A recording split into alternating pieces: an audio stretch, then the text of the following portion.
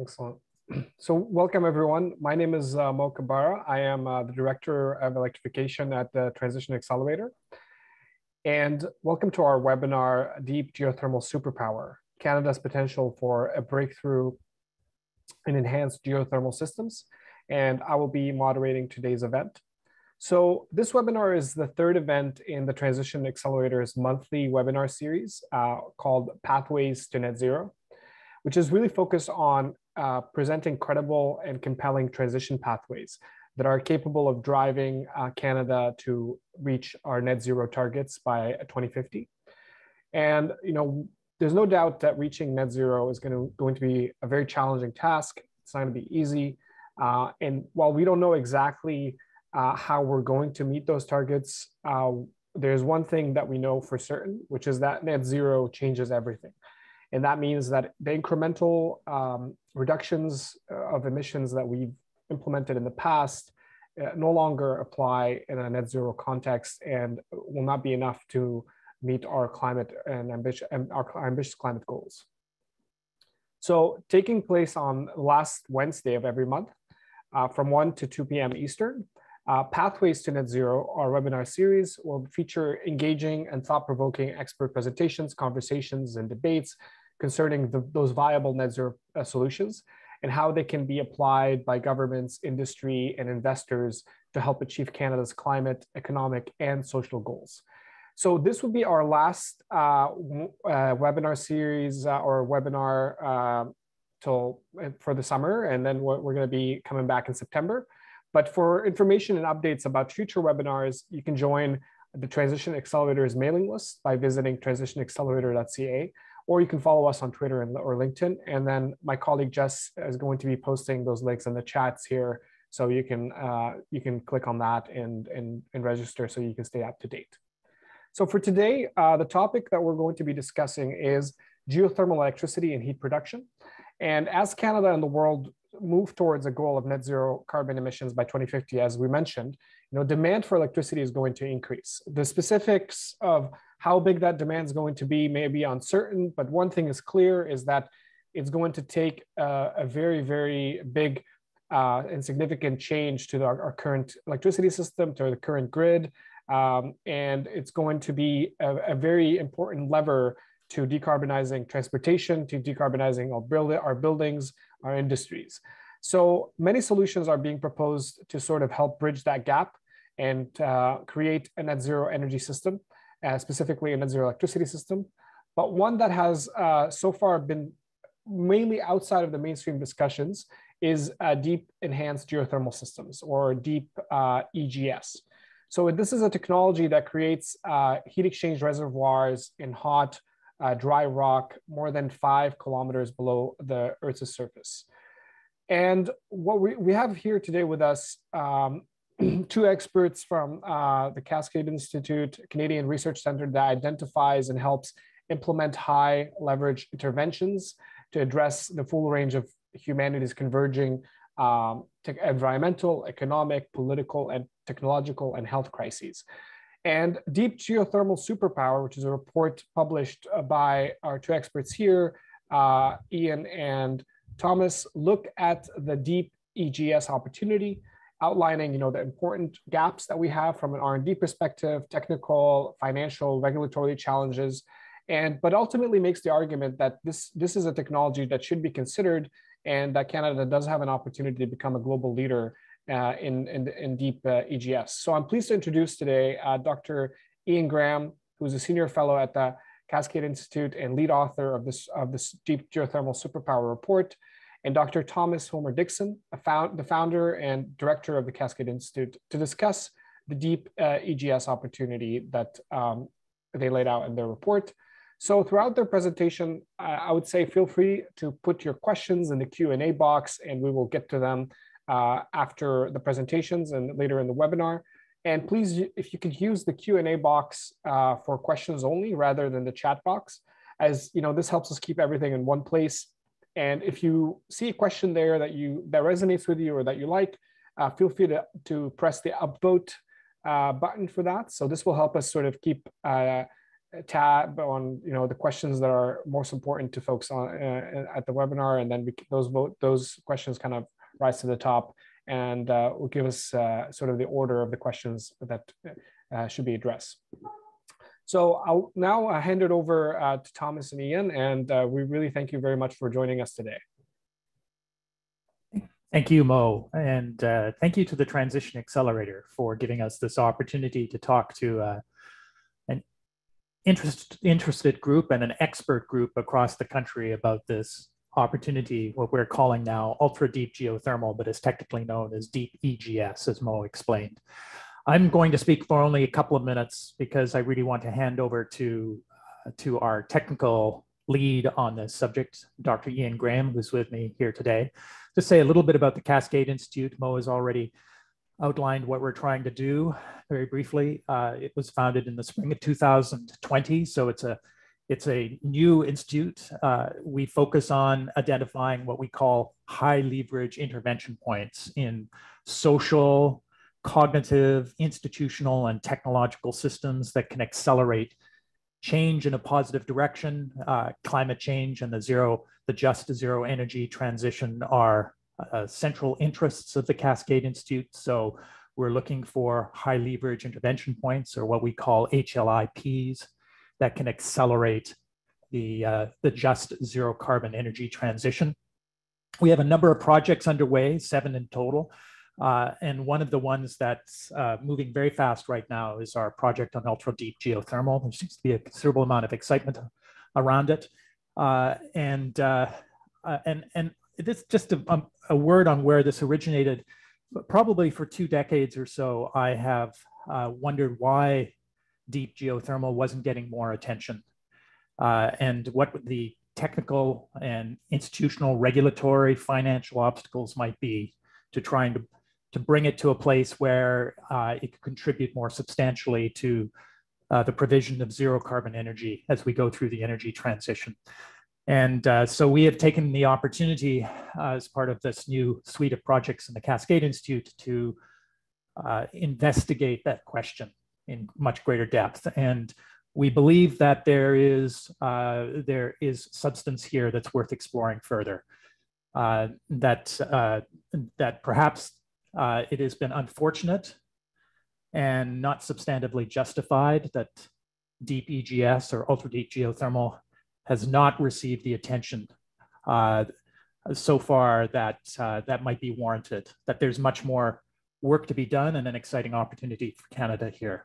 So with that, I'll pass on to Ian, who is going to go through the technical details of the report, and then we're very interested in conversation and questions afterwards. Thank you. Thank you, Thomas. I'm going to just pull up some slides now, since every talk has to have slides. Great. I'm hoping everyone can see that. So now I'm going to organize this talk, since we don't have a lot of time, into basically 5 questions that I think get at the heart of the issue that we want to talk about. The first one, which I think is helpful for everybody, is essentially an overview of geothermal energy in general, how it works, and how does natural geothermal energy, natural production of energy, let's say, compare to the engineered approach or the enhanced EGS. Secondly, I want to talk about what the challenges are today for geothermal energy. Why is it, for example, not more common everywhere in the world? There are good reasons for that, but good opportunities to remediate those reasons and actually make it a much broader technology opportunity. So I want to talk then a bit about the technology problem. What are the challenges and what are the opportunities to resolve those challenges, and who's actually looking at these today? That won't be a complete list of what may in fact be the ways you can resolve it, but it's a good indication not only of the opportunities to do so, but of the fact people are willing to invest already in trying to tackle them. Then I'll talk a bit about risks, mostly technology or to do with the risk of geothermal energy in itself. And last, a bit about the opportunities for Canada out of this technology option. So really, you can think of geothermal energy as being like a big steam engine. You heat the water underground, you take hot water up, you run it through a turbine to power a generator. then when the water is cold or cooled, you simply pump it back down underground where the natural heat of the earth reheats it, and then you pump it back up again. So just like a steam turbine in a power station, it's just a closed loop system, but instead of having to heat carbon gases like or oil and natural gas or whatever to heat the water, you simply use the natural heat that's produced in the ground by natural processes to do the heating for you. So you essentially get a closed loop cycle that has essentially zero carbon emissions, which is really an outstanding opportunity.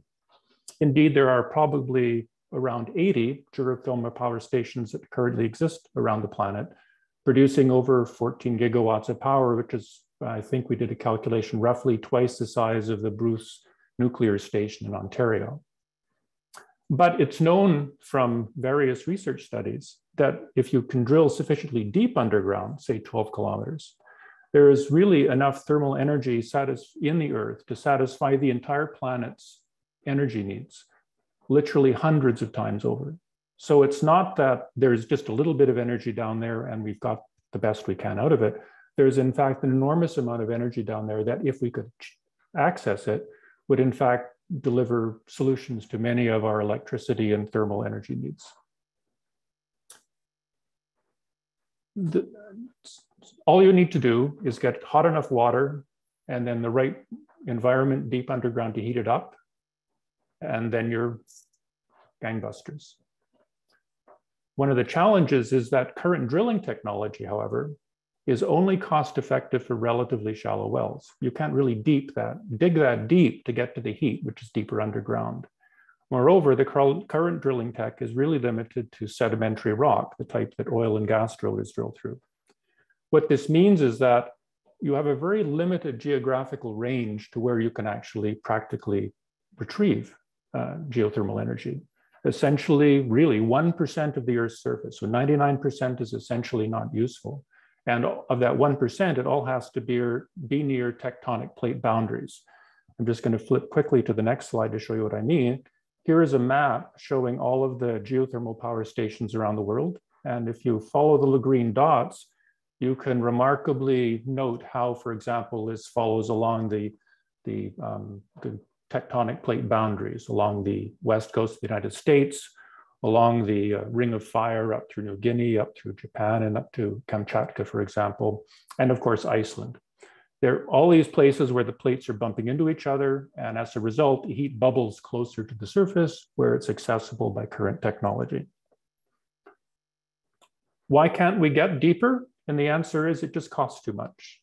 And we'll talk a bit more about why that's the case later, but if you could dig deeper cheaply, you could enormously expand that range of geographical opportunity. You could be drilling for geothermal energy just about anywhere on the planet. And that would essentially revolutionize the whole geothermal energy business model. So if you can do that, you create an absolutely enormous potential business and energy prize for Canada, but also for the entire planet. But what do I mean by cheaper drilling? Well, it's hard to answer that question without knowing how much it costs to drill geothermal wells today in successful power stations. And we know from some data from Rystad Energy, a consulting firm, that it costs for successful geothermal power stations, they spend roughly $5.5 million per well.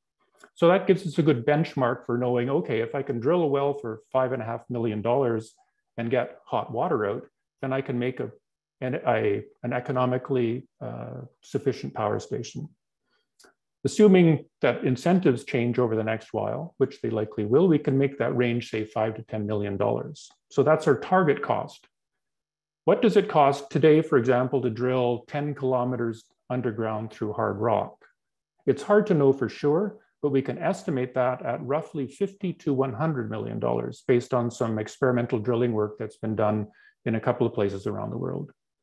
So what that tells us is that if we want to make deep geothermal cost effective, we need to be able to reduce the cost of drilling a 10-kilometer hole, let's say, by a factor of 10, which is a big factor, but as we'll see, is not unreasonable. So yes, we believe this is doable. And we believe it is doable because this is really just a drilling technology problem. And because we are seeing with some of the work we're doing, and we'll talk about that a bit later, that there are already candidate technologies under development to tackle this. The main problem, there are a few, but this is the one that's, I think, the critical nut to it, is the drill bits that drill through the rock. Today's drill bits are really, really slow drilling through hard rock. And by really, really slow, I mean really slow. It can slow down by a factor of 10, 20, or 30 when the drill bit hits that hard rock. The other problem is that they wear out really quickly. And if you think about a drill that's sitting, say, 3 kilometers down underground, it takes a long time to pull that drill string all the way out 3 kilometers, put a new drill on the end, shove it back down again, and then have to do that again in, say, half a day when the thing wears out again. So both of these factors need to be fixed in order to be able to drill inexpensively and deeply into hard rock. Now, what we're going to do is look at some technologies on the next page that give you an example of what some of those technologies are. Our argument here is that we need to actually develop these and other technologies to, in fact, make sure that we are able to do this. So here are 4 example technologies that are currently under development to help improve the rate at which we can drill through hard rock drilling. I've put up in little boxes inside them the names for 3 of these technologies of the companies that are actually working on developing them.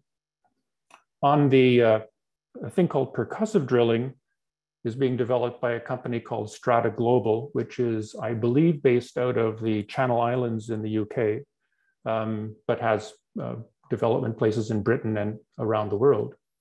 In this case, what they do is they have a drill bit, and instead of grinding against the rock, which is what standard oil and gas drills do, this one is rather like a hammer that hammers hard against the rock, fracturing it into fragments that can then be pulled out.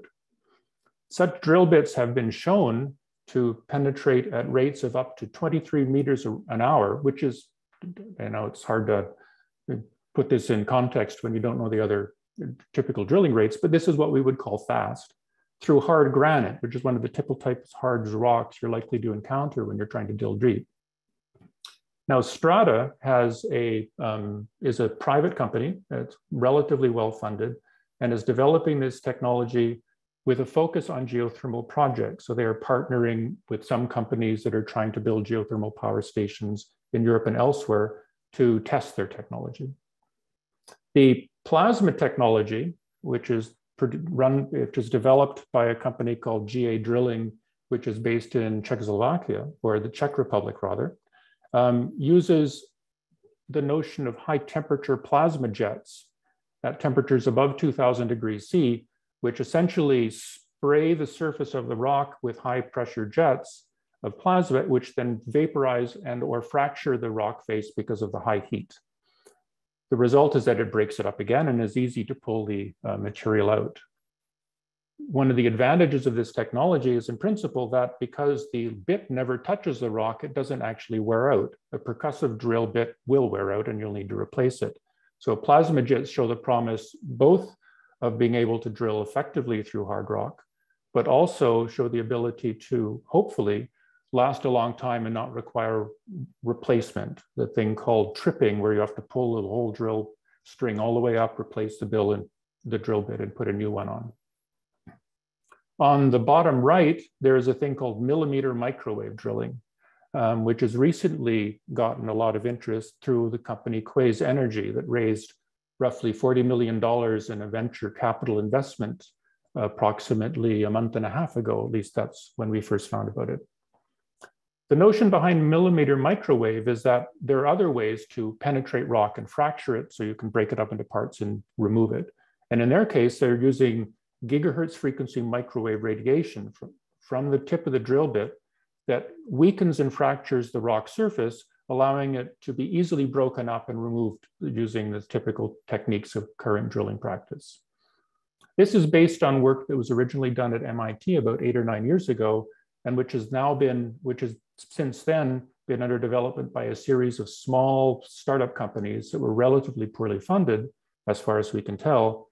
Recently, much of this work is rolled under the company Quaise Energy, which is much more better funded by venture capital investment firms in the United States.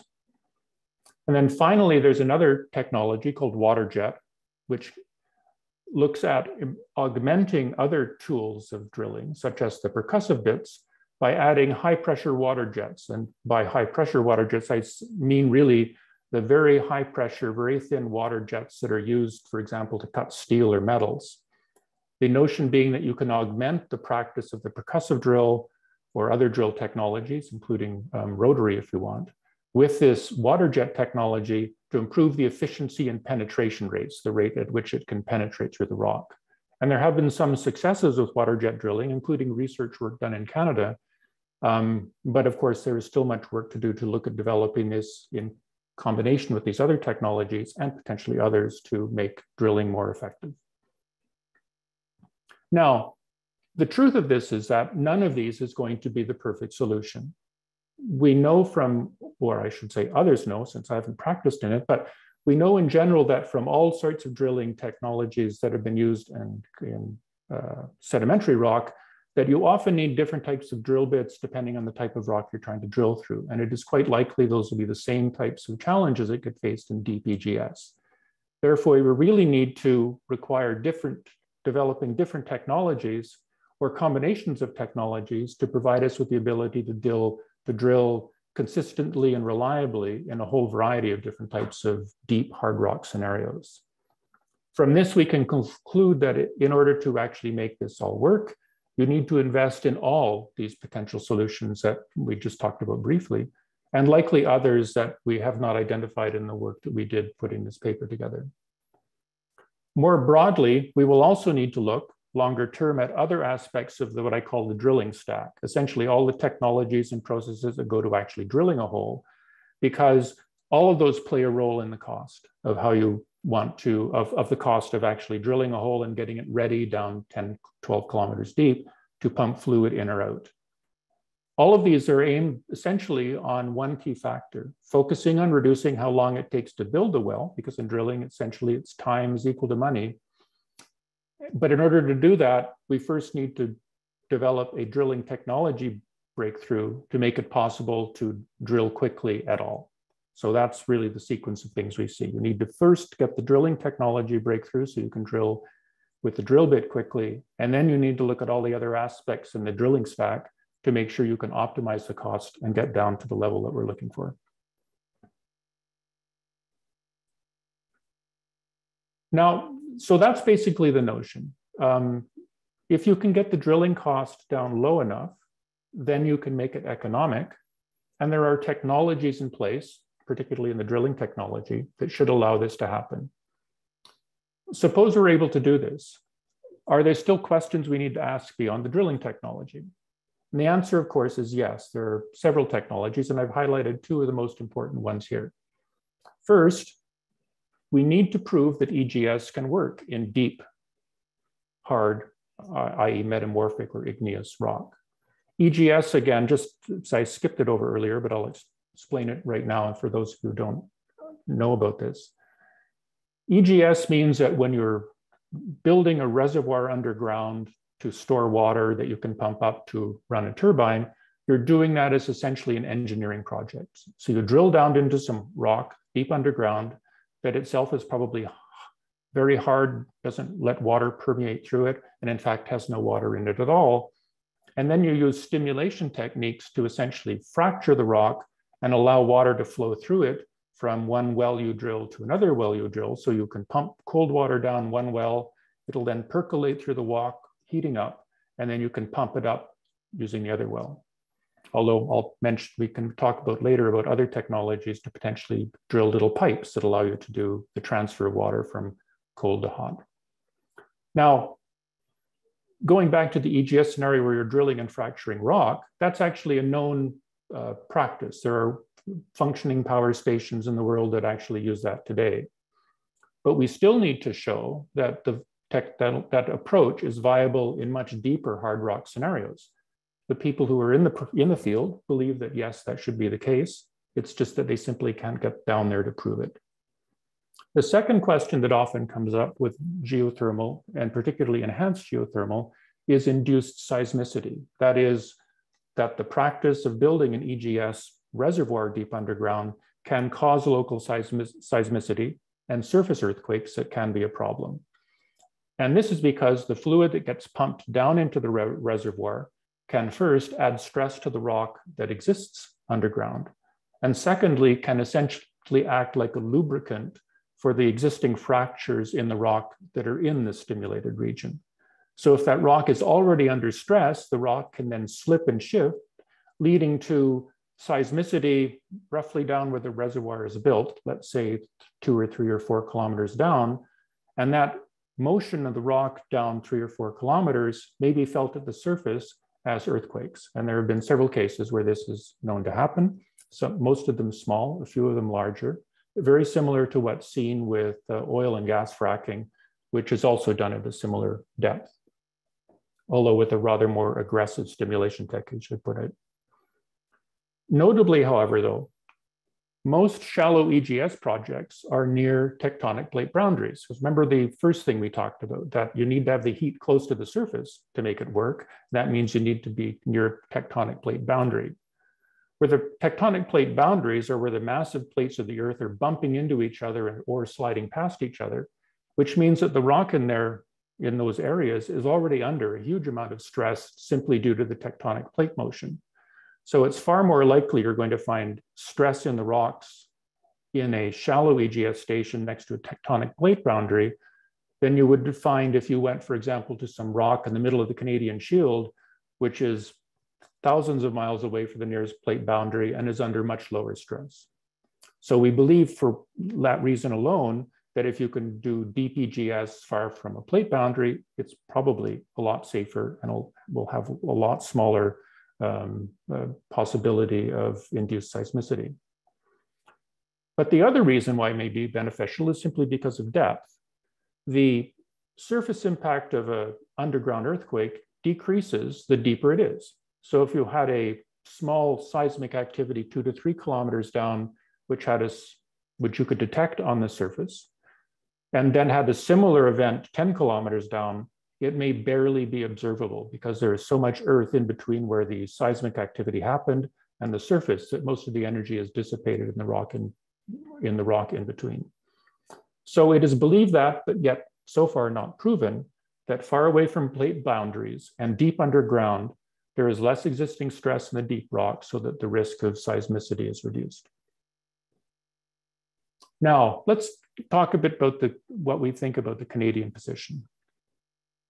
We believe that because the technology is so promising and because Canada has such a large industrial base based in the key technology areas of drilling, that this makes a really good opportunity to place a large industrial and R&D bet on EGS. This both helps Canada achieve our net zero electricity targets, and we are convinced we need more options for doing so than the ones that exist today. But it also would provide Canadian technology businesses worldwide engineering opportunities to actually develop this technology and then use it to deliver energy solutions around the world. In order to achieve that goal, though, we frame how we would get there in terms of what we call audacious technical and business goals.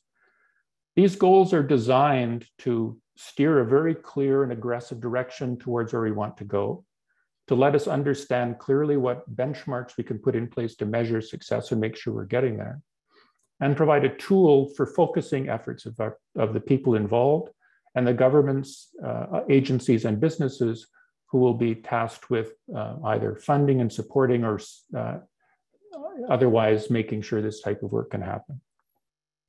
For example, one technical goal we have is we simply call, which I guess I could say I simply called because I made it up this morning, the $10 million well, which goes back to, I guess, me watching the $10 Million Man when I was a very young boy, but we don't have to think about that part.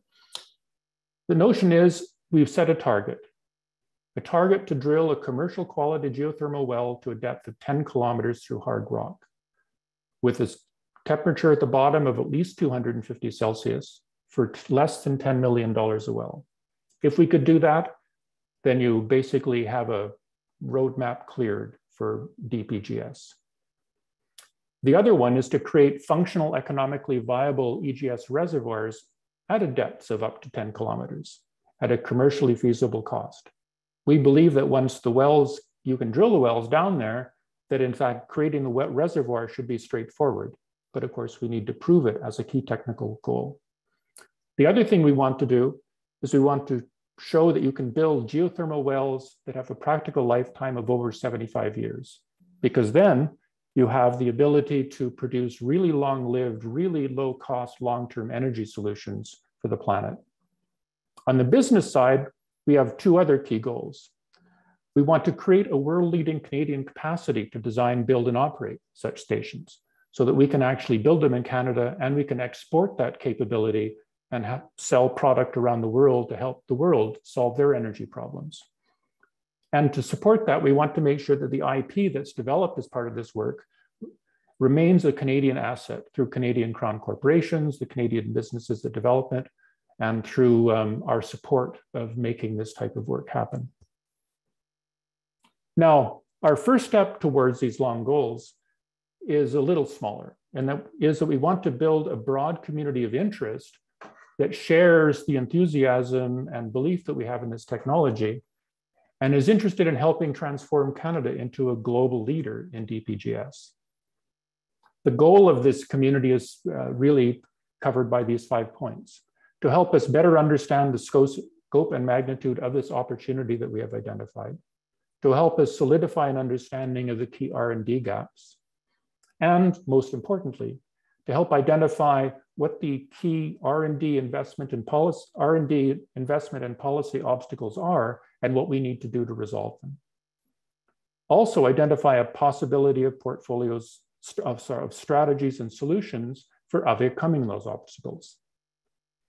And I guess you could say underneath that to identify the most effective governance and incentive structures for building the innovation ecosystem that you actually need to support many parties working to develop a true deep EGS capability. One of the things we're thinking about in particular is building out an R&D pathway between the current state of drilling, how we do it today, and the target state where EGS can be competitive and competitive at scale worldwide. So that's really a summary of what we've been doing and where we stand today. With that, I'd like to pass it back to Thomas and to Mo for questions and answers and discussion. Thanks, Ian. Really appreciate it. Very, very interesting presentation. I don't know, Thomas, do you have anything to add before we kind of kick off some questions? The one point that I would make, and just to supplement Ian's marvelous presentation, which was a very comprehensive summary of our 80-page report, is that ultra-deep geothermal or deep EGS may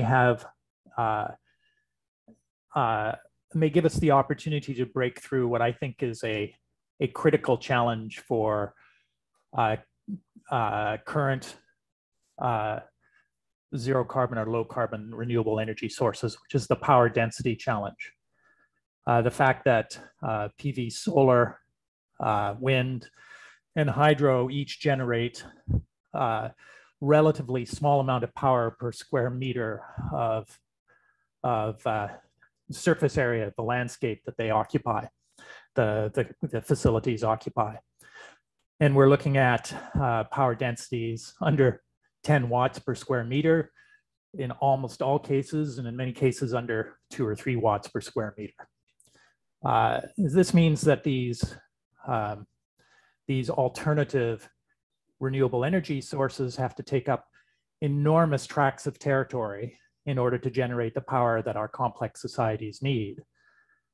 We think that with the kind of drilling breakthroughs that Ian has outlined, that we can get the power density of ultra-deep geothermal up potentially orders of magnitude higher than the power densities of PV, solar, and wind into the tens of watts per square meter, which means that much less territory needs to be expended, and you can return more landscape to nature as a result.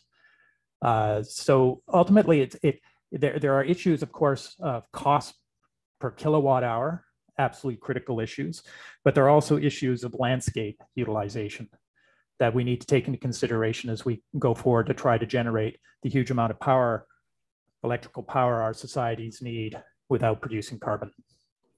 But otherwise, I'd just like to dive into questions and discussion and see what people think. Absolutely. So before we kind of kick off the Q&A from the audience, I just wanted to kind of ask a couple of questions to get us started. So I think, like, if we think about the sort of paradigm or the spectrum that we have of energy technologies, and specifically renewables or low carbon. So on one end of the spectrum, you can think, we have solar, wind, nuclear ready to go. And you mentioned, that you feel like we need to be considering other options. I see, for example, fusion is a solution that has been talked about for decades, and if it can work, it can be huge. But there's dozens of companies working on it, as billions of dollars being spent. But as we all know, it doesn't seem to be something that we can really rely on in near term, or even. For me, it's like every 20 years, it seems like it's coming in 20 years. I guess my question is, where do you see the Deep EGS technology on that spectrum of, ready to go and then fusion, if we want to sort of place it, relatively speaking, from a readiness perspective? You want me to take that, Ted? Yeah, Ian. Yeah. Sure. It's not immediately available, but there are, unlike with fusion, actually, that's a side story. When I started doing my master's degree in physics, one of the ideas was, my thoughts at the time was to study fusion research, because I thought, boy, if I do this, I'll be building reactors by the time I'm a 30-year-old. Clearly, that hasn't quite risen to the level that I had dreamed when I was at that age. And it still seems like I would tell the same story about a 20-year-old today. That's a hugely complicated technical problem. This is actually not a hard technical problem.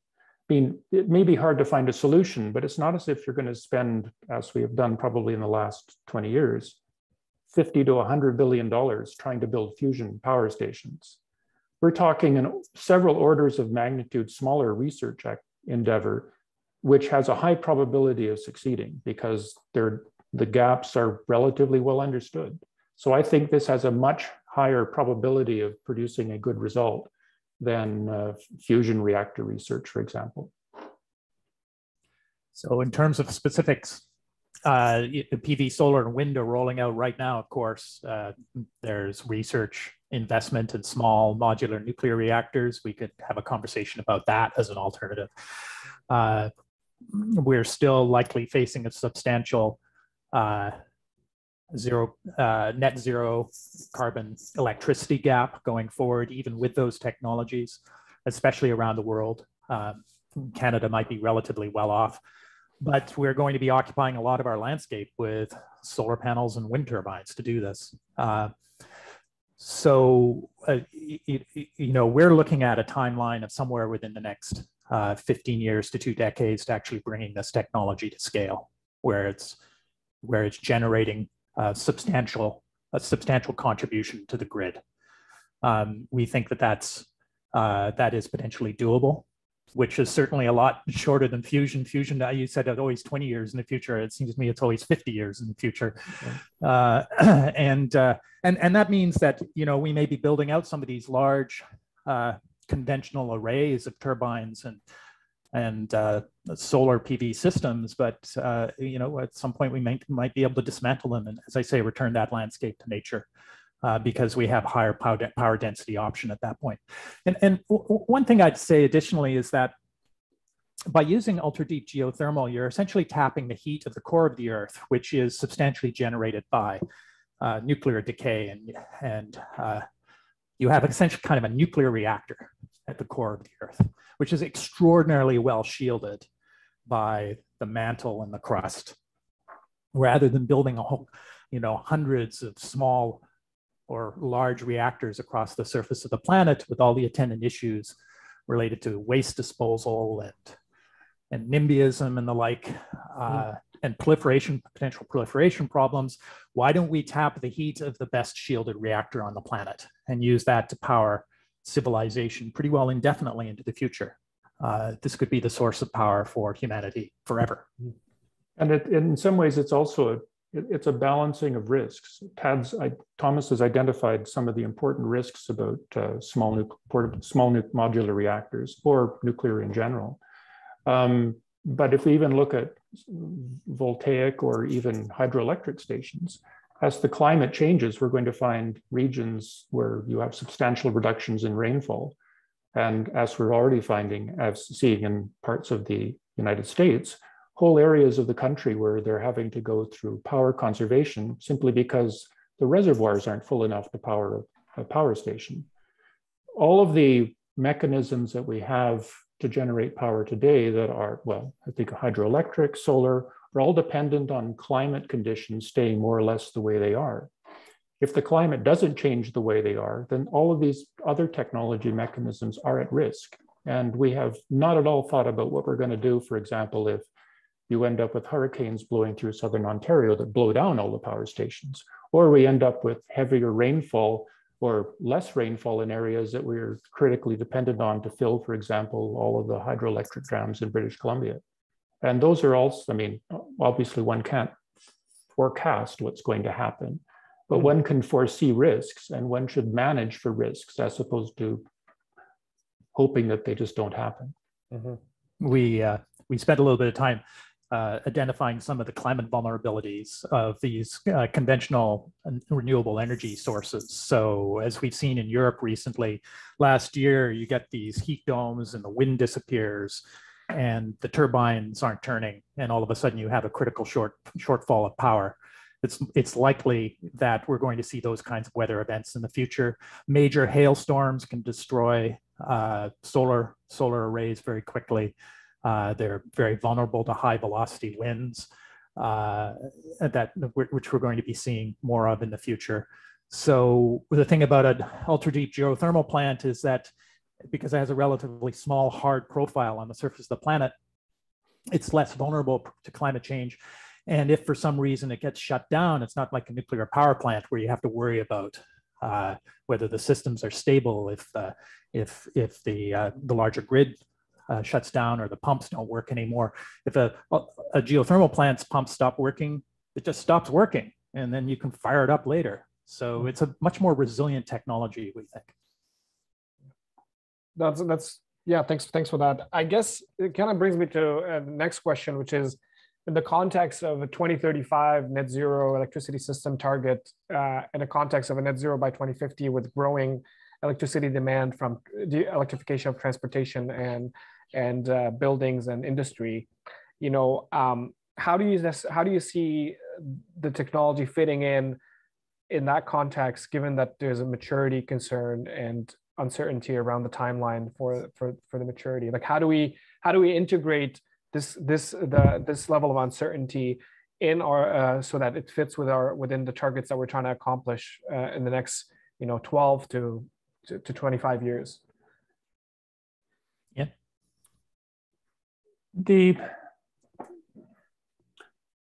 I guess the best way to put it is that, well, I guess that there's the simple if facile answer is to say, well, if it's a good idea, if it's going to take a year longer than your critical timeline says, you should still do it, because it's actually going to give you the better solution long term. And one of our going in positions is that this gives you a really good long-term solution. So not working on it is just, well, in some ways, having done all this work, it feels a bit crazy, because you can see how tantalizing this opportunity is. You can see how straightforward it is to actually get to the end. It's going to take some time to get there, but you still should be doing it, because if everything else doesn't play out the way you think it is, then you will have this opportunity available when the time comes and you need it. I think the second part would be is that you don't really know what the future is going to bring. So you need to bring all of the opportunities to the table so that If things go better than you expected, then okay, maybe it wasn't that important. But if things don't go as well as you expected, then you've managed that risk as well. And you've got something on the table that you can actually bring to the table and solve problems. I think we've often been focused on doing what we know how to do and not actually solving the big problems of finding the right ways, the better ways to do this, that both serve Canada's interests from a power and energy perspective, but also serve the world's interests as by providing a new capability that can substantially transform things everywhere, not just here. I guess at one point, you know, one of the reports that we cite, the foundational report came out of MIT in 2006 that basically identified the potential here, the amount of heat that could be tapped around the world. And it made the very, very strong assertion at that point that this is an opportunity that should be investigated much more vigorously. And now we're many years later, over 15 years later, and that opportunity hasn't received the attention that it deserves. I don't think the delay should be a reason, because it induces uncertainty, to simply not push forward as aggressively as possible. We now realize, I think, much more acutely just how significant the net zero electricity gap is going to be. And we need to have, as Ian's been suggesting, every option on the table, because it may turn out that some of the bets we're making aren't as viable as we expect they will be, or they have consequences that we don't like. Some of the ones that we've just been talking about in terms of climate vulnerability of conventional renewable systems, for example. So just because we're late to the game doesn't mean we shouldn't do it at this stage. That would be a classic example of what complex systems theorists call pernicious path dependency, that we're just accepting that we're locked into a certain pathway and we have to continue pursuing that pathway, and we aren't going to consider alternatives at this point. I mean, that's not a perfectly good comparison, but not entirely unjustified. We can look at the difference between, for example, rocket launch technology before and after SpaceX. I mean, for 20 years, people had been saying, and longer, if only we could reuse rockets, it would be a lot cheaper to send stuff into space. But no one did anything about it until Elon Musk, no matter what your feelings about him, said, well, we could do that, went ahead and did it, and has now basically reduced the cost of launching things into space by a factor of 10 or 20. That's an enormous change. I mean, we haven't yet seen what the impacts will be, although, and not all of them are going to be good, because we know there are concerns around launching thousands of satellites into orbit at the same time. But it's a transformational technology. And what we're talking about here is a transformational technology opportunity that people are just not addressing because they don't see it that way. When someone does, and if it actually works, the person who makes that work is going to be a bit like Howard Hughes' father, who made all of his billions of dollars developing the first rotary oil and gas bit, which generated for his family billions of dollars in wealth and basically made the oil industry a real industry. I'm not obviously saying that we want to build another oil industry, but we know what we're tackling here as a problem that's in fact designed to tackle concerns around the environment in general. But it's basically the same type of barrier and the same type of opportunity at the end. And from terms of that financial barrier, what is, you might have mentioned this specifically, but maybe we can talk a bit about it more in detail. The cost reduction that is going to be necessary for this to be viable, I think you mentioned in your report something around like 90% or something like that from the current cost. Is that right? We figure a factor of 10. We need to drop the cost, let's say, of a 10-kilometer hole, which currently might cost $100 million. We need it to cost $10 million, roughly speaking. Yes. So that sounds, you know, crazily ambitious. But then when you look at the way costs have come down for PV, solar, and wind, or you talk about the SpaceX example, you know, as Ian pointed out at the beginning of this project, fracking costs have come down enormously. but it's partly because they are able to experiment by doing all the time. They drill tens of thousands of these wells a year, and they learn a huge amount about how to drive the cost down. We need to start driving the cost down. We have every expectation, as we've seen in these other areas, non-renewable generation, solar and wind, if we've seen with the SpaceX example, every expectation that with a focus on deliberate focus on engineering and experimentation, that the costs will drop very fast in this area too. I mean, they're still using the 3-cone rotary drill bits to try to drill through granite. We know that's not going to work. I put myself through university and working in the oil patch in Alberta.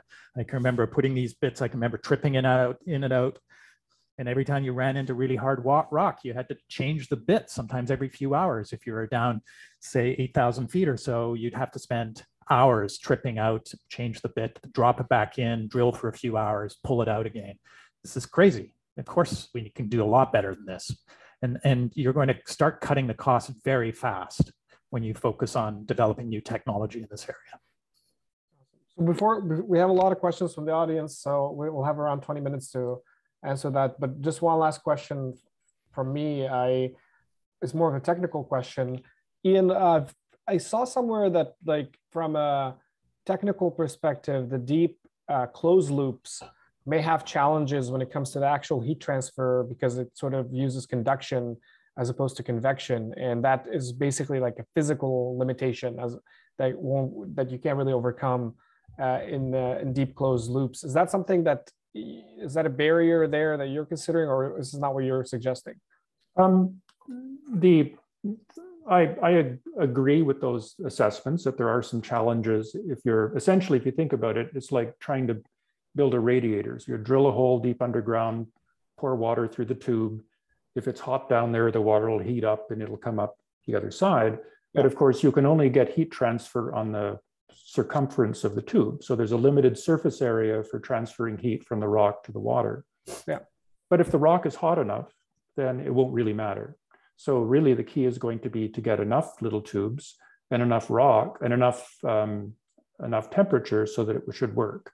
So all of these things, they have challenges, but they also have ranges within which they're going to be perfectly sensible.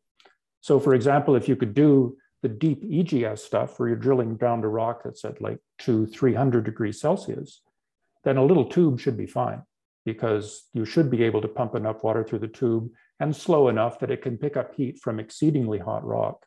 And then you get water coming out the other end that's going to be sufficiently hot for it to run your power generator. Sometimes we get all mixed up or all confused about the importance of temperature. But what really, it's not about temperature once you get above a certain temperature for the water coming up out of the well. What's really important is how much it costs to make that hot water. Because you can run a power station off of temperatures of, say, 130, 140 degrees Celsius. Not that hot, boiling, but not super hot. But if that water is really cheap, then yeah, you can do it. There are companies that do this today with waste heat from industrial processes. So all you need to do is get the cost of the water you pump up at a sufficient temperature to be low enough, and then you're fine. And then any of these technologies will have a role in making it successful. And I guess, was that the key difference between like the shallow versus the deep? Like, is that really the key challenge here? Yeah, it's because basically the cost of getting the water out is all about drilling deep. And if you can't drill deep to get the temperature, you can drill down really deep and get hot water up, but if it's costing you like, $100 a gallon, forget it. But if you can do that and it costs you pennies a gallon, then you're happy as a clown. You can do anything. So it's all about the cost of the water. If you think about it, it's basically just a big generator and power station on the top that runs off hot water. You just got to get cheap hot water into it, and away you go. Yeah. And drilling deep also allows you to get away from those tectonically active zones. And so we believe it should largely eliminate the concern about induced seismicity. So you can basically spread these plants out around the surface of the planet instead of having them co-located in, frankly, the worst place where you want to drill them. you've got to figure that building your power station next to a volcano is probably not the best combination of, volcano and technology. There have been a lot of really good science fiction movies about disasters caused by doing things like this. Not that those have happened, but you can see why you would want, as a science fiction movie writer, to script something like that. Yeah, I think, I don't know if Mustafar was that, but I know. Okay, well, that's great. Thank you so much for answering my questions. But we have 40 questions. I don't know if we can get to all of them, but we'll definitely send them your way. And we have a bunch that have been upvoted. So you can still upvote any questions that you want to see on the top, and we'll just kind of try to go through. We have around 20 minutes here. So the first question is from Maggie, and she's asking, I wonder what might happen if the ultra deep wellbore hit a magma pocket, and what are the chances of that happening? Can we see small magma pockets at depth on seismic? And the answer is yes, that could happen. In fact, there have been drilling experiments in Iceland where, of course, the magma pockets are much lower, where the drill hit magma, and the answer then is stop drilling, basically, because you can't go any further when the magma is pouring up into your borehole. And typically all of these technologies have easy mechanisms for stopping a blowout, for example, so you're not going to get the stuff pushing all the way to the surface. So yes, there are all sorts of things that, as with any drilling operation, can be problematic. Either hitting rock that's too hard to drill through, so you can't drill through it, or hitting a rock formation that's not the one you expected, so that you can't actually build a reservoir once you get a well down there.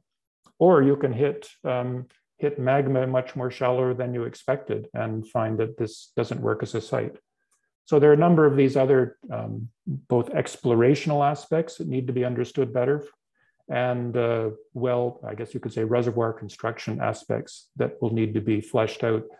But you can only do that once you can drill down that deep to try it. I mean, many of these things have been, problems like this have been seen in shallower wells where it's possible to drill down to the depths to see these things. So we know there are, in principle, technical solutions. We just don't know in practice how they're going to play out at depth and if there are any differences we need to worry about. Great. Thanks again. Second question here is, what is the typical megawatt power production from a deep well? That it varies hugely depending on the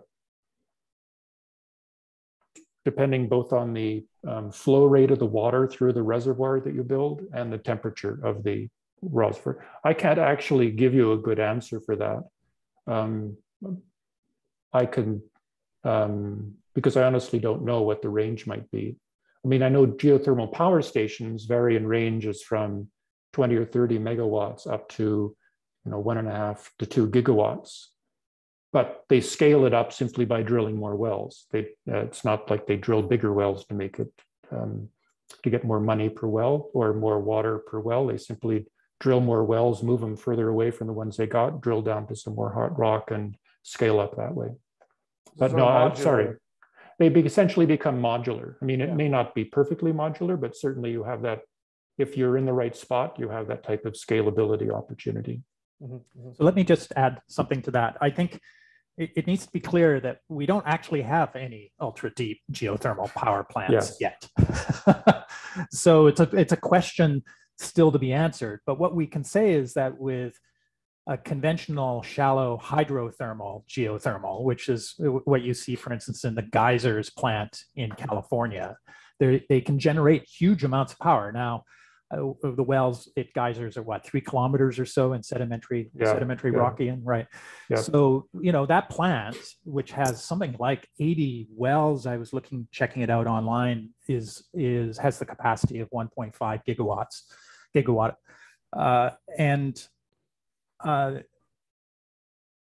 There's no reason in principle why if you have a ultra deep facility somewhere that you couldn't be generating equivalent amounts of power.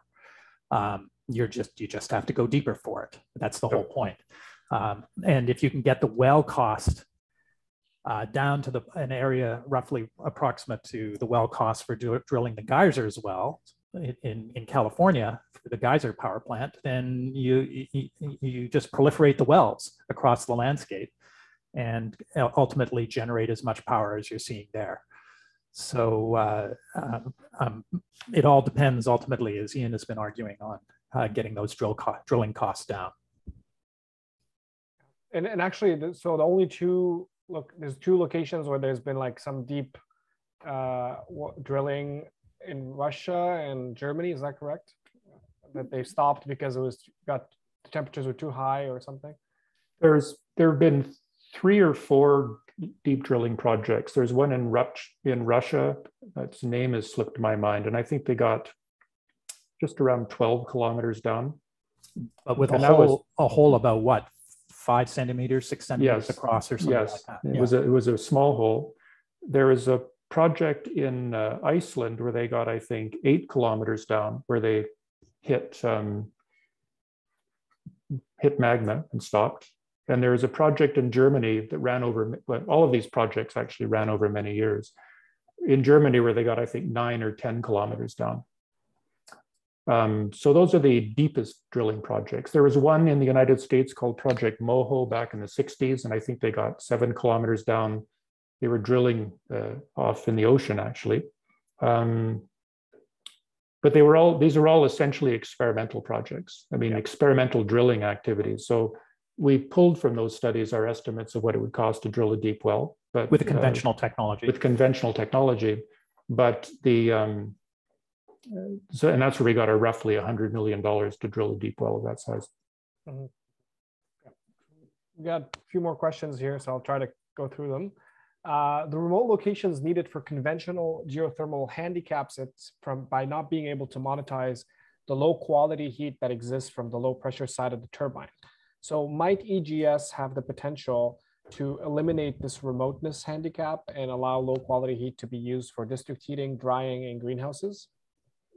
Absolutely. It's the common practice in places like Iceland, where I think a huge percentage of the residential and commercial heating and greenhouse heating is provided as a side effect of the benefit of the power station. So yeah, it could work that way as well. And we had some conversations early on in this project with a colleague who's quite fascinated and really excited by the opportunity of small geothermal power stations in the Arctic, because you could have a geothermal power station there that could provide small amounts of local electricity, because small communities don't need huge amounts of electricity. But you have the side benefit of providing large amounts of residual heat that you could use for heating, which is now provided by flown-in propane tanks and ridiculously expensive heating options that are also horribly carbon intensive. So would that essentially like increase the overall efficiency of it, because now you're getting the thermal benefits as well, as opposed to just electrical? It certainly could. I mean, we didn't think about running business cases for that because we were focused simply on trying to understand how we could get the first problem solved, the electricity one, because that's where the broader range of opportunity lies. But yeah, I would see with any technology like that, big side benefit opportunities that people don't think about today because they simply aren't accessible. I mean, in some cases, companies do use the residual waste from thermal power stations to provide local industrial heating, or you set up a factory nearby that requires waste heat for drying, and you can take that off of the power station's output. Great. So another question here is, Australia spent a lot of money on geothermal without success. Do we know why? It's a good question, and the answer is, I don't know why.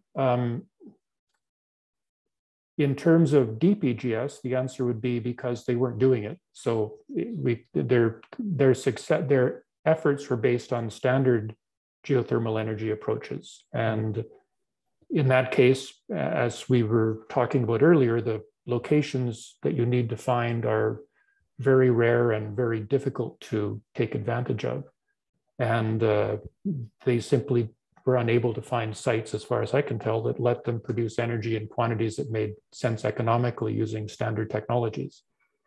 There's also an economic barrier as well, because power systems get used to it. In fact, any large business gets used to a particular way of doing something. So trying to introduce a brand new thing that's quite different from what they use today can be very difficult. I mean, it's a natural response, but for example, if you look for something like, well, let's take BC Hydro or Ontario or Hydro-Quebec, you can probably consider that when you talk to them about power, they both think of hydro because of course it's the natural energy source for them.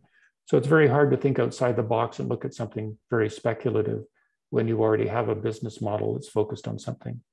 So one of the challenges that we've identified here, for example, is that, yes, you can think of developing a project to generate electricity using geothermal energy, but it's very hard to get buy-in from the stakeholders you need to actually make that to have somewhere to sell it to, so you can actually make it a viable business opportunity long term. So I think this really raises something, and both of us have already alluded to this, but we need to really hammer the point home.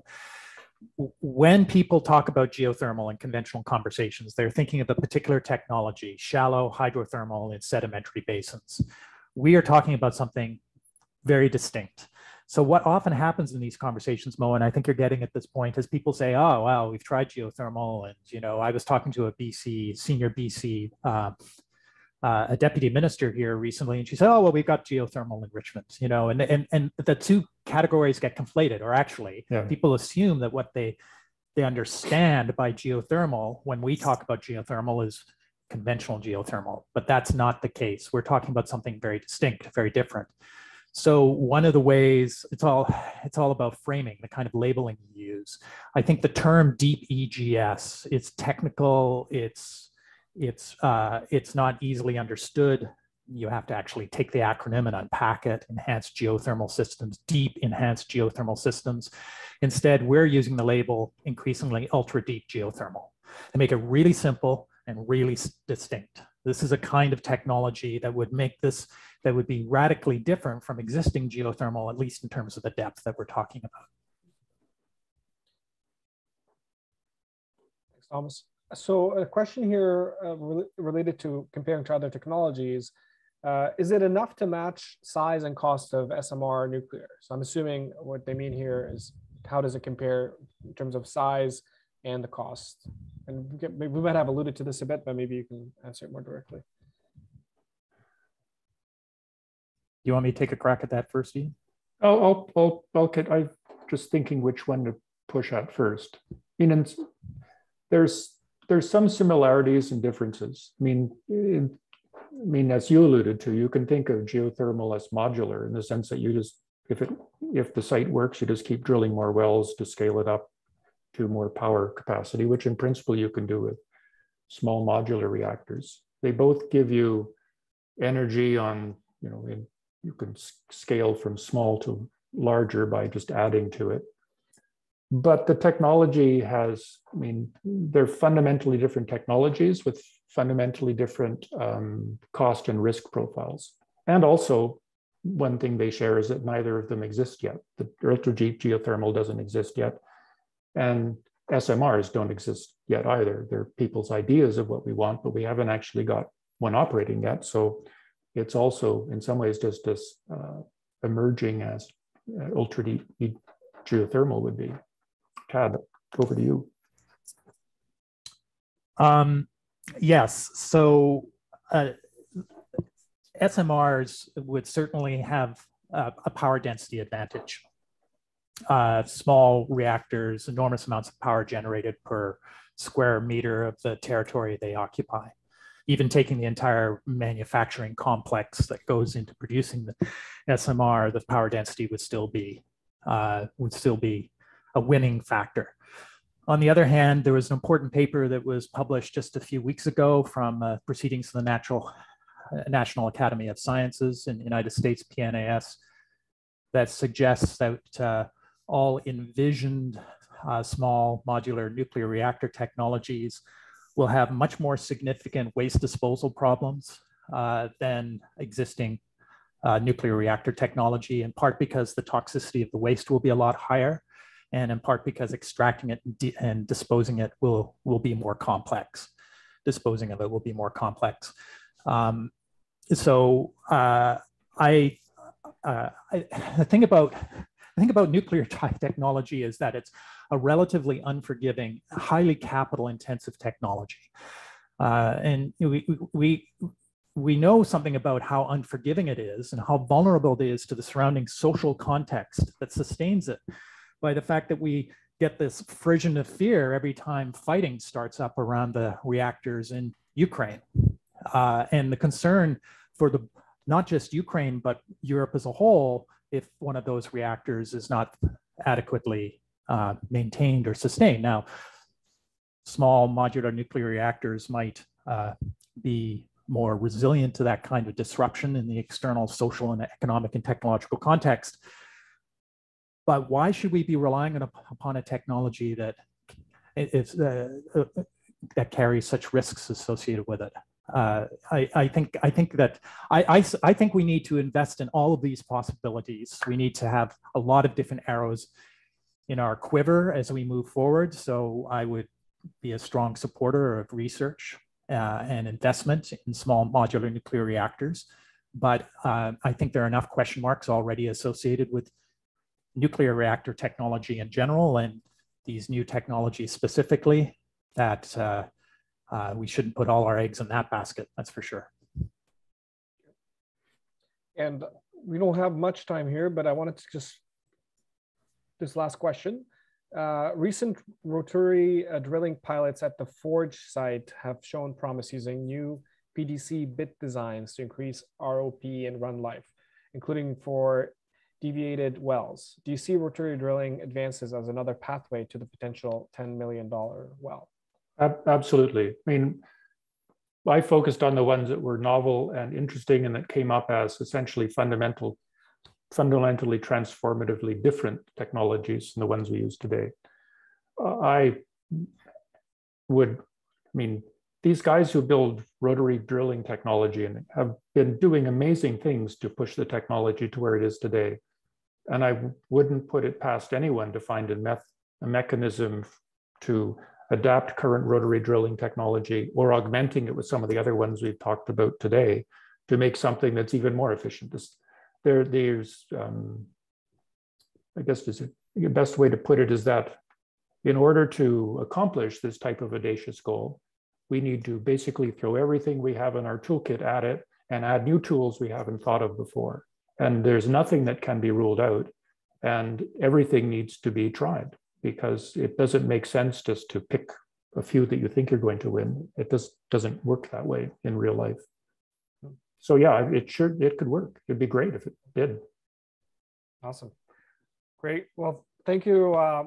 We're almost at time here, so I want to conclude today's webinar and thank you very much for everyone for attending, and special thanks to both of you, Dr. Ian Graham and Dr. Thomas Homer-Dixon, for joining us and sharing your insights and thoughts. And I think this is a great way to sort of talk about this and share perspectives, and also hear from different people that have different perspective from the energy sector and from the net zero pathways assessments that everybody's been thinking about. So the recording of this webinar is going to be available on the Transition Accelerator's YouTube channel by tomorrow. So be sure also to join our webinars. It's the last Wednesday of every month. We're gonna be off for the next couple of months, but we're gonna be back in September. And you can join also our mailing list by going to transitionaccelerator.ca or follow us on Twitter or LinkedIn. And Ian, Thomas, any last words before we wrap it up? Not for me. I thought this was, this was enjoyable to do, and the questions were wonderful. So thank you very much for everyone's interest. And just a thanks to the Transition Accelerator for giving us the platform to expand our audience and help develop this community of intent or community of interest that we're working to build around this idea. So thank you very much. Excellent. Well, thank you, everyone. And please keep an eye on the YouTube channel if you want to share this with anyone that you think might be interested.